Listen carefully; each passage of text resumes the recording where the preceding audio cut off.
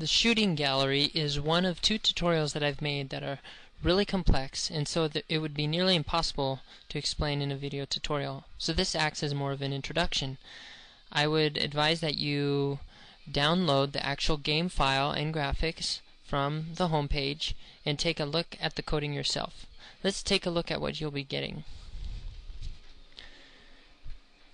It's a small game that I've made, and you are to hunt the animals, get gems based on the target. Smaller animals are worth more, and it controls with the mouse.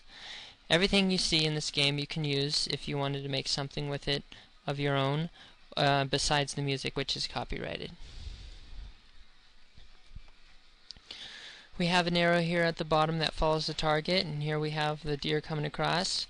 If I was to miss the target and even hit the deer's head, let's say, I wouldn't get any points. Right there. See how it hit the head?